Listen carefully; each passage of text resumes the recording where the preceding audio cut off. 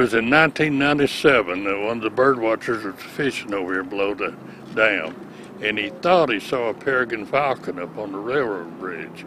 He came back a few days later with binoculars and discovered a pair of peregrine falcons up there, which is a very rare bird in this part of the country. And that was in 1997, and we've been here ever since then checking on the peregrine falcons about every day. Last year we formed the Riverwalk Bird Club.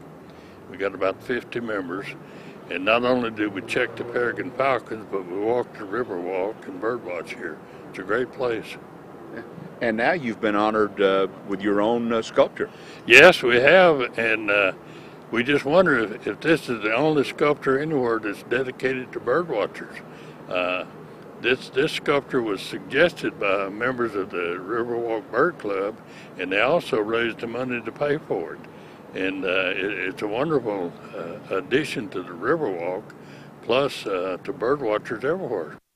When I first came to town, why, the sculpture was this. It was a few monuments to the Civil War, and across the river there's a folk art lion that's still over there, and pretty much that was the sculpture scene.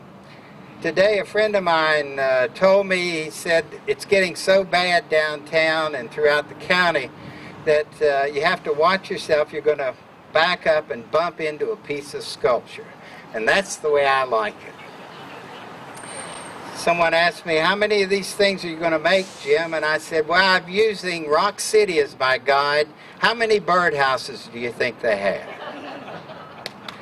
So it's a concept. The idea is it's sculpture in the style that I do. There are 9 pieces with the bird watcher starting up at the dam, which is 0, and they are numbered down to 7.5. We wanted to end here at Ross's Landing, and I think you'll find them interesting and entertaining.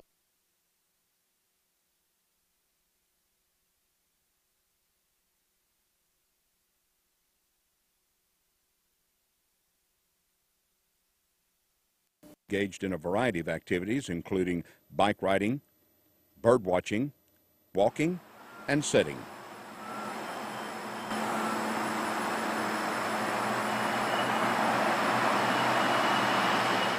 What does it take to become a bird watcher? Well, I don't know. I started when I was a kid. I had an interest in birds years ago, but really, seriously, whenever you get started bird watching is when you get you a pair of binoculars and a good bird book and start identifying what you see. And that's when you really get interested in bird watching is, you know, if you see a bird and you say, well, that's a black bird or a green bird or a red bird, that's wrong. You need to know the name and the proper name of that bird.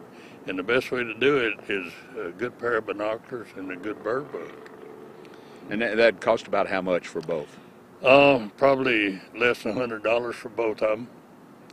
And, you know, you can move on up to spotting scopes and stuff like that, and you can get up into, you know, it's like automobiles or anything else, you know.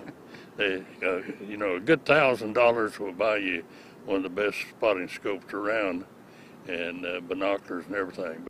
The U.S. government puts out a survey every 5 years that says that there's more bird watchers than there are hunters and fishermen combined, and they also spend more money.